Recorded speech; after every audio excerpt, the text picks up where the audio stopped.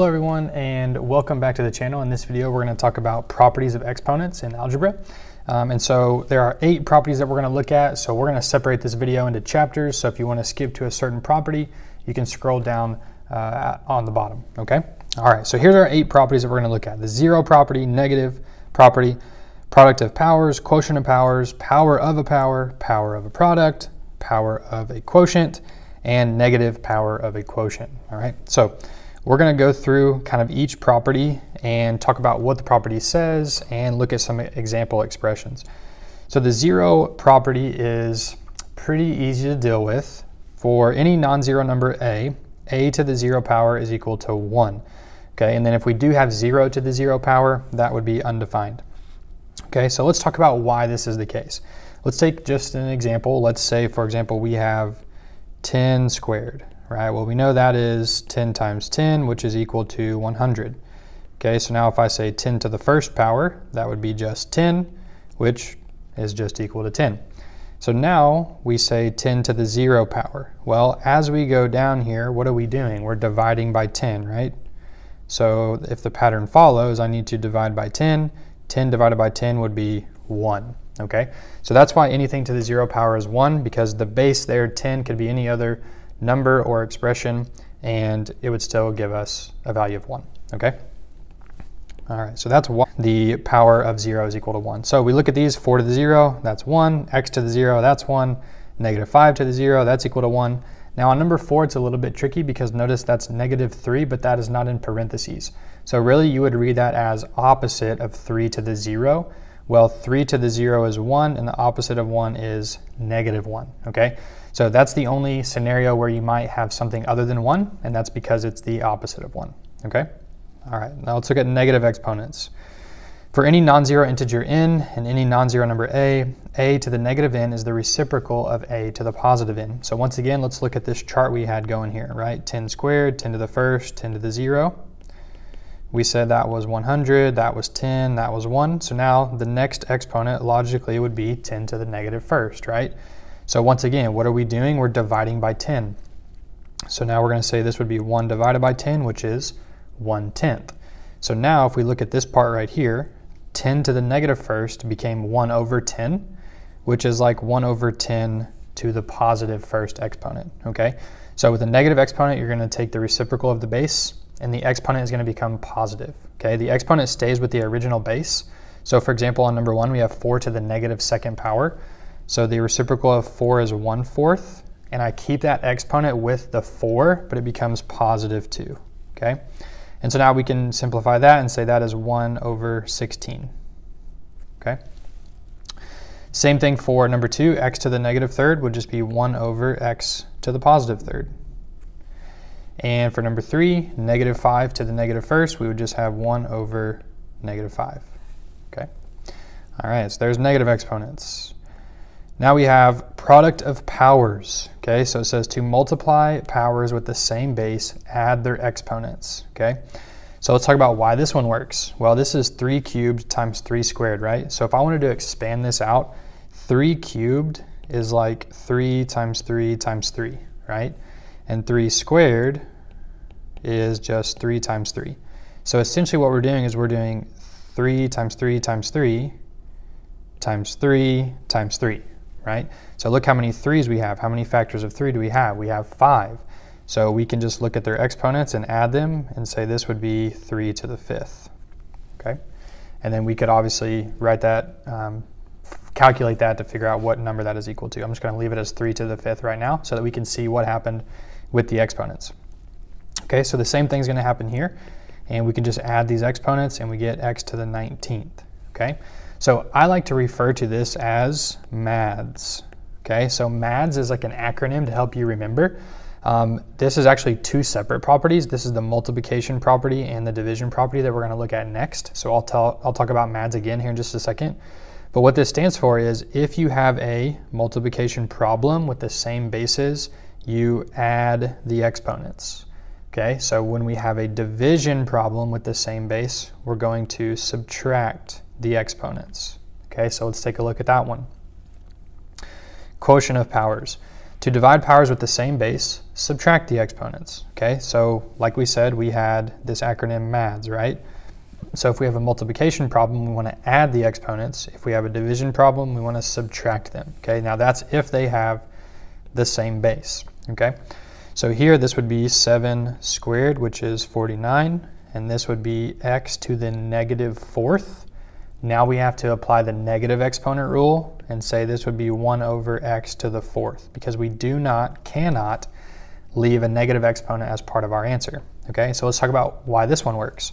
Well, 7 to the 6th, that would be like 7 times 7 times 7 times 7 times 7 times 7, right? And we're going to divide that by 7 times 7 times 7 times 7. So 7 over 7, 7 over 7, 7 over 7, 7 over 7. Those are all going to cancel out because they equal 1. So look what we're left with. We're just left with 7 times 7, which is 7 squared, which is 49, okay?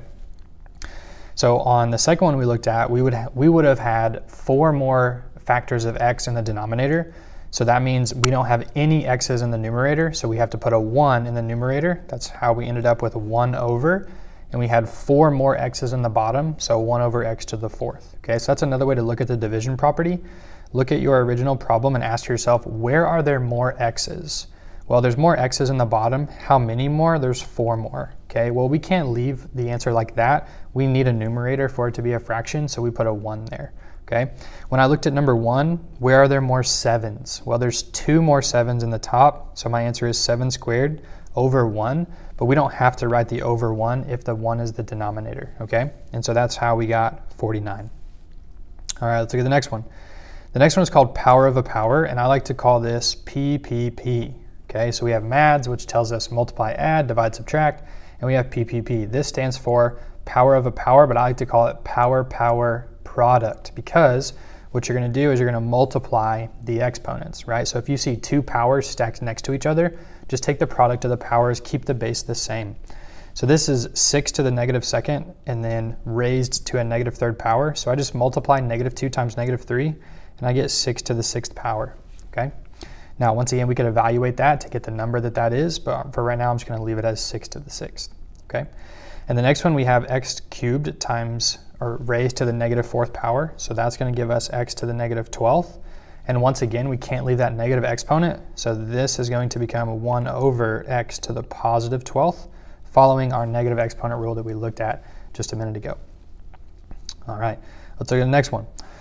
This one is called power of a product. Okay, so it sounds very similar to the previous one. That's why I like to call the previous one PPP, power product, because if you notice here, we don't have powers next to each other on all of our terms, right? So on number 2, we kind of see that, and we're going to use power product, but we have to almost like think about distributing the exponent, okay?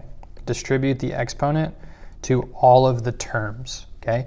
So whenever I see power of a product, I like to draw like an arc signaling, hey, I want to give that exponent to all my terms there. So this would actually be 2 squared times x squared, and 2 squared is 4, so our final answer is just 4x squared, okay? So make sure we give that exponent to the 2 and to the x. All right, on number 2, we have, if you notice, we have 1, 2, 3 terms, right?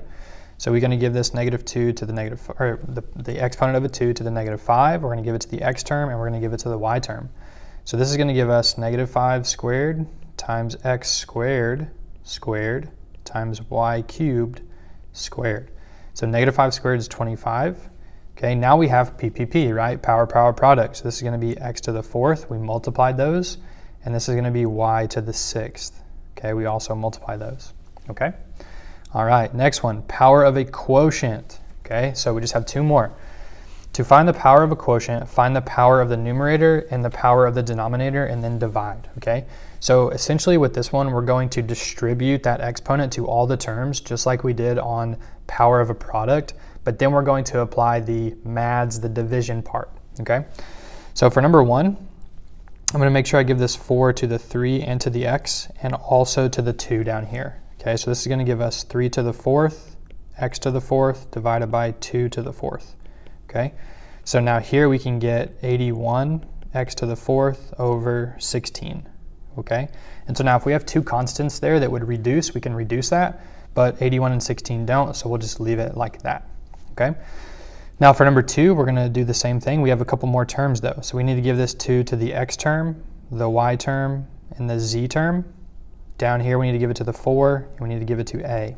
Okay, so now this is gonna be x squared squared. So PPP tells me to multiply those, so x to the 4th, y to the 6th, z squared, over 4 squared, which is 16, a squared. Okay, and we're done with that one. Now, if I would have had an x term in the denominator as well, then I could apply my division rule by subtracting the exponents. Okay, so we'll see that at the end when we do a combination problem. And the last property we're going to look at before we combine some of these together. Negative power of a quotient. It says take the reciprocal of the base, then make the exponent positive, and then just follow the power of a quotient rule. Okay, so for this one, we're going to take and we're going to flip what's inside. So we're going to say 3 over 2x. And now our exponent can become a positive 5. And now we just follow the power of a quotient rule. So we give this 5 to the 3, we give it to the 2, and we give it to the x. So now we have 3 to the 5th over 2 to the 5th, x to the 5th. So 3 to the 5th and 2 to the 5th. So this would be 32. 3 to the 5th, that would be 243. And we have x to the 5th on the bottom. Okay, so that'd be our final answer. And for number 2, we're going to flip. So we're going to say z cubed is my numerator, x squared y is my denominator. I'm going to change negative 4 to positive 4. Now we're going to give 4 to the z term, to the x, and to the y.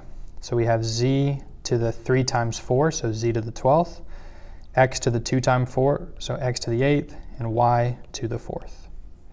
Okay? All right, so now we've run through all 8 of those properties, and now we're going to look at a problem where we put a bunch of those together. Okay, so look at this big question we have. We're going to evaluate the expression using almost all of these properties that we've looked at. Okay, all right, so now what we see is we have 2 separate power of a quotient problems or expressions multiplied together. Okay, so let's handle just one at a time. So if I look at this first one, I want to go ahead and just give this exponent of a 4 to each of these terms, okay? So I'm going to give the 4 to the 3, to the x, and to the y, and also down here to my x. Even though that x is a negative 2, we can still multiply it by the 4, and we can adjust it later. So now we're going to have 3 to the 4th times, now this is going to be x to the 12th because we do 3 times 4, and now this is going to be still y to the 0. I'm just going to leave it there for now.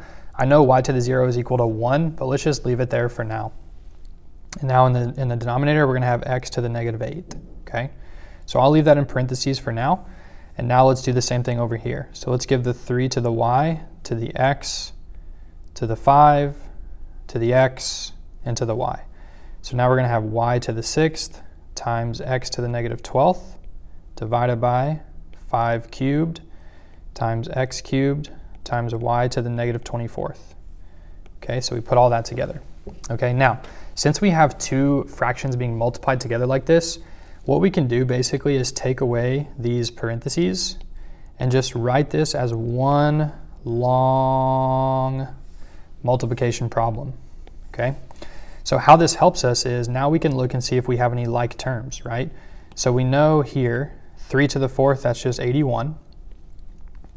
And now we have x to the 12th and x to the negative 12th. Well, they're being multiplied, right? So that's like mads. So that tells me add the exponents, which means 12 times negative 12, or 12 plus negative 12 is just 0. So basically x is going to go away from the numerator. And then I have y to the 0 and y to the 6th. So 0 plus 6, and I get y to the 6th. Okay, so for now, I'm done with my numerator. Okay, so now let's look in the denominator. Now we have x to the negative 8th, and we have x to the 3rd. So now we can add those, and we have x to the negative 5th. Okay, we have one constant down here, which is 5 cubed. So 5 cubed is 125. Notice how I wrote that right under my other constant, right? 81 over 125. And the last term that we have is just y to the negative 24th. Okay, so y to the negative 24th. All right, so we aren't done because we still have 2 negative exponents. Okay. So we want to make sure we have positive exponents. When we're looking at a problem like this, when we're combining, if we have a negative exponent in the numerator, we can just bump it to the denominator and it becomes positive. And the same thing works if the negative exponent is in the denominator, just bump it to the numerator and it becomes positive, okay? So now we're gonna take this problem and we're gonna say 81, and this x to the fifth, or to the negative fifth, I'm gonna bump to the top, and it's gonna become x to the positive fifth. All right, we still have y to the sixth here, and now my denominator, 125 is still going to be there, but this y to the negative 24th, I'm going to bump to the numerator, and it's going to become y to the positive 24th. Okay, now we're almost done. We'll draw it this way. We still have 81 over 125, but now this x term is going to stay here. That's the only x we have. But now we have y to the 6th times y to the 24th, so that's like maths, multiply, add. So now we can write that as y to the 30th, and we are done, okay? All right, so that's a little bit about exponent rules.